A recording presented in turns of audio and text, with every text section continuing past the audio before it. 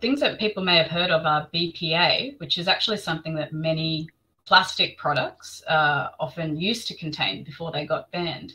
But we know that BPA has been largely eliminated from the production of plastic, but there are many, many other chemicals that actually mimic the action of these particular plastics and have been studied fairly widely in preclinical studies and in mice, and have demonstrated all sorts of side effects, which are, not really the kind of thing that women would be wanting to be ingesting, given that we just don't know and we are quite unsure about what these long-term effects are going to be. So one of the easiest and simplest ways to look at it is to start to look at what you cook your food in, and move away from plastics and Teflon, and use things like cast iron, and store food in glass containers. Don't reheat things in plastic either.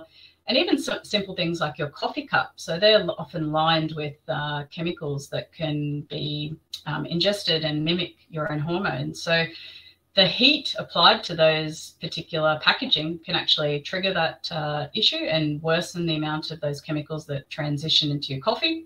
And therefore you can get this issue happening as well. The other things are perfumes and fragrances and makeup, and there are many options now on the market for low toxin products that are actually trying to reduce some of these things, such as phthalates and parabens. So I think that's really a key factor, given that women disproportionately will be using some of these products and are unknowingly contributing to problems like hormonal imbalances that then can cause gynecological disorders.